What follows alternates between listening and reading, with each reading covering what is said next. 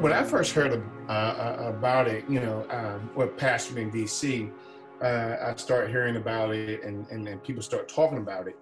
And one of the things that I found that people were misinformed about the bill.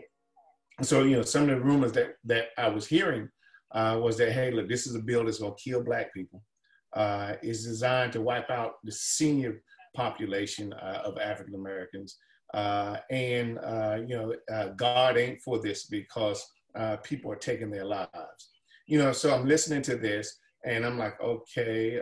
So I was kind of like, okay, this bill doesn't sound good. It doesn't seem like this is something for our community or for the faith community. So one of the things that I really started doing, because of my investigative background, I said, well, let me check this bill out and see exactly what is going on with it. So I started reading up on the bill. I started talking to folks, and I had two ladies that approached me in a Starbucks a few years back, Donna and Brandy, and they explained the bill to me in full.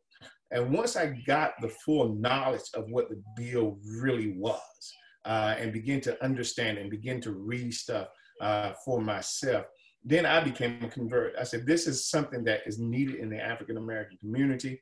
It's not necessarily focusing on dying, but it's focused on preparing to die.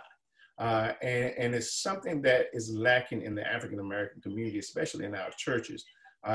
People want to talk about going to see Jesus, but nobody want to die to see him.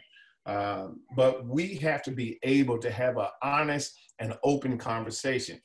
There's a lot of misnomer about this bill that people have, many misconceptions, many misunderstandings that they have, and come to find out, a lot of them just haven't read it. Just to be point blank, they have not read the bill. They have not researched the bill. Some of the things that they talk about in the bill, as far as suicide, is not there. So when I engage in conversations with a lot of these pastors, the first thing I ask them, have you read the bill?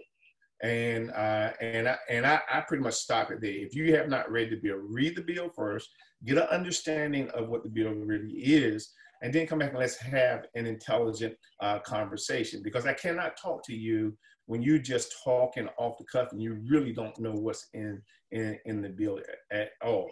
Hey, look, if you have stuff set up, you can also leave something behind that will help your church, that will build your church, that will carry on your church as well, and just being able to educate them. So that's been the big push that converted me, was finding out, educating myself, and now being able to educate the other pastors that are out there.